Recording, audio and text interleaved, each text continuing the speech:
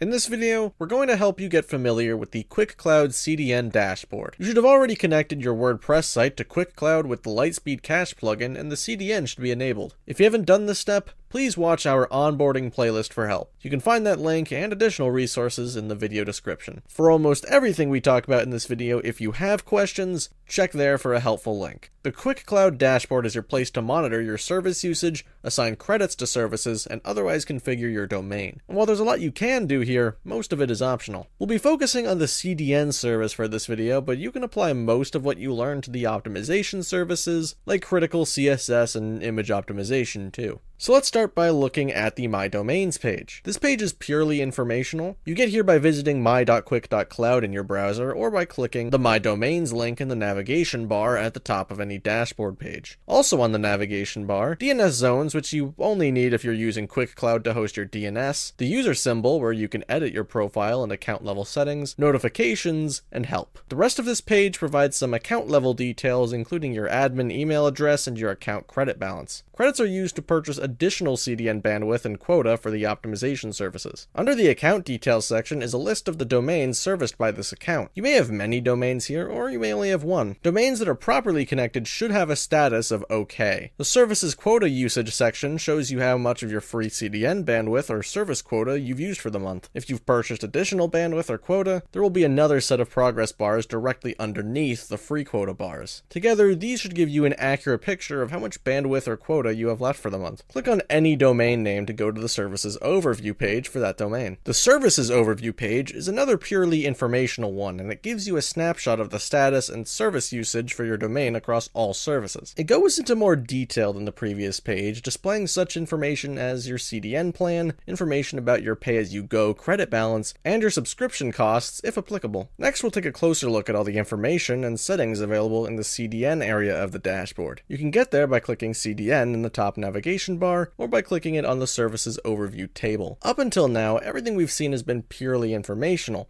but here in the CDN section, there will be actions that you can take. Let's start with the CDN overview. If all is well, you will see that the CDN is in use, your DNS has been verified, and your SSL certificate is valid. If there has been some difficulty getting your site up and running on QUIC.cloud, this section will let you know what is wrong and how to fix it. From here, you can purge the CDN cache, though you shouldn't need to. QUIC.cloud CDN cache is controlled by the LiteSpeed plugin that controls your server cache. So as long as everything is running smoothly, the caches should remain in sync. Another important feature is under attack mode. If your site is under attack, set this option to on. All visitors will see a reCAPTCHA message before they can proceed to your site. When the threat is over, set under attack mode back to off and everything will go back to normal. Next, the current month credits usage section expands on the credit information from the previous page and provides specific details about your site's credit usage. Click the link to see a 12-month history of credit usage. Next, in CDN plans, you'll see the details of the plan you're currently using, and if you want to, you can switch to a different plan. Standard plan users may also disable some CDN regions. Any traffic originating from a disabled region would be directed to a CDN node in one of the active regions. Every month, your domain is given free credits to be used towards CDN bandwidth. The number of credit varies depending on your domain's tier.